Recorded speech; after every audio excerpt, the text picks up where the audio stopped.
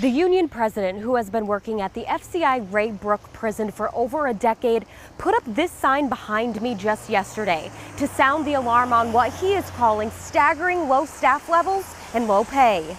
Our prison is basically compared to nationally other medium prisons out there, and we are one of the lowest staffing federal prisons out there, and with the most inmates. The union representing federal employees says the FCI bROOK Detention Center is strapped.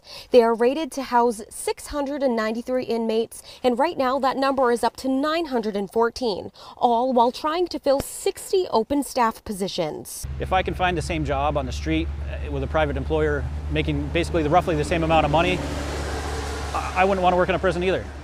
The type of environment you're around, there's international and domestic terrorists here, drug kingpins. You're putting yourself in harm's way. Daryl Pilon says low staffing levels not only impact the workers, but the inmates as well. Now you come to work, you don't know what's going to happen. The inmates are agitated, they're under stress, so aren't the staff.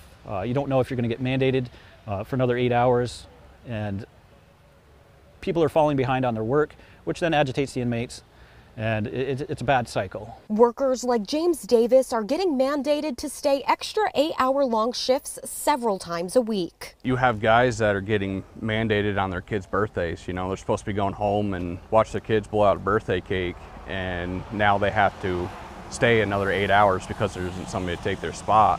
Starting pay at the prison is around $21 per hour. The union president told me he's waiting to hear back from both the federal and regional bureaus on a 1 to 25% pay increase for staff. In North Elba, Kristen Ray, NBC5 News.